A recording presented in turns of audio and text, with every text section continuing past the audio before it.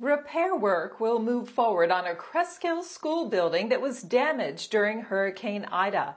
Voters there approved a $21 million referendum to fix the middle and high school building, which suffered flood damage from the storm.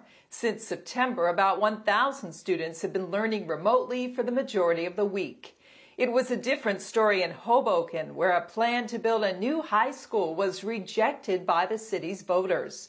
Hoboken voters defeated a referendum to borrow $241 million to build that new school and refurbish other buildings. Voter turnout was higher than expected in yesterday's election.